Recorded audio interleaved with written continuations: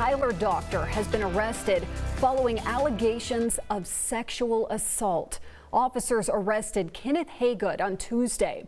He's facing charges of sexual assault and 1 count of aggravated sexual assault of a child. His bond is set at more than $3.5 million. Now, back in October, Haygood was suspended by the state board after he violated their direct order to stop treating female patients after they received complaints citing inappropriate conduct.